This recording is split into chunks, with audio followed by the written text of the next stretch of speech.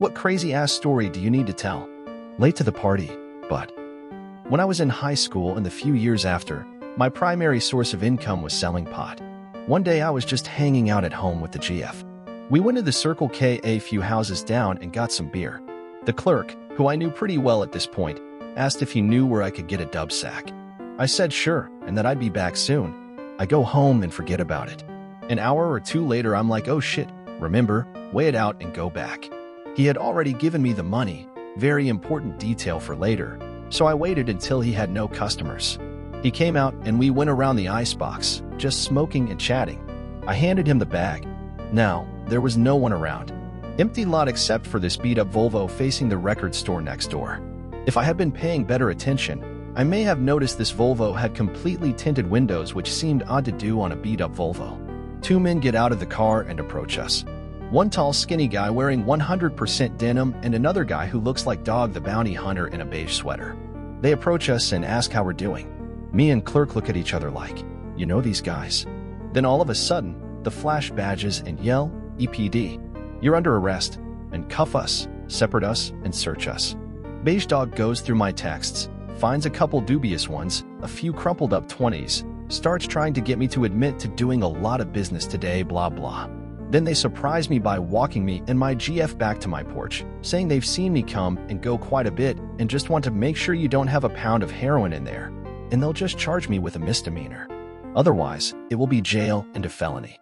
So here we are, on my front porch, me saying there's no way I will let them in my house and to call my lawyer over and over. At one point, my roommate walks out, says hi, gets in his car and leaves. At this point, Dog explains that if I don't let him search the house, he's going to park a few squad cars on the lawn, extract everyone from the house and wait on a warrant, and they will charge everyone in the house with every little thing they find in any room. I now know this is not legal. Then, I was just scared. My roommate that had just left was a total nerd with a great job. Straight edge. Rarely drank and never smoked or anything at all. I was terrified of him losing his job. Unfortunately for me, I had just had an opportunity to get a quaff of mushrooms at a steal of a deal. My area was super dried up on mushrooms at the time, so I asked around and basically had all my deals set before I got it. This timing was perfect, because just 30 feet away on the coffee table of my bedroom was 1/4 of a lb of mushrooms, neatly weighted out into ounces and January 8ths. Top that with all the pot in there. It wasn't looking pretty. So, I proposed that I let one of them in to search just my bedroom and be done with it. I knew once I let them in they could do whatever, but I was out of options. Beige Dog agrees. Canadian Tux stays with my GF, who looks terrified like, WTF are you doing at me?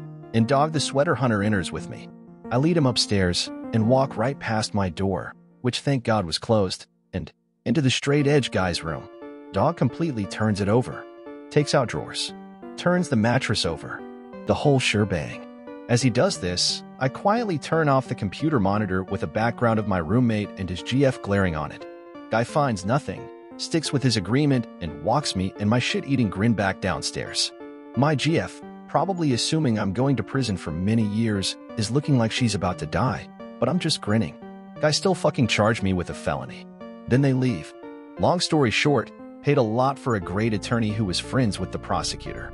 Since no money was seen to be exchanged, the charge was knocked down to deliverance of marijuana. The prosecutor recommended the minimum sentence. I paid in $121 fine, did 80 hours of community center at a local music venue, saw a ton of shows for free, and retired from selling. God, I hope someone reads this.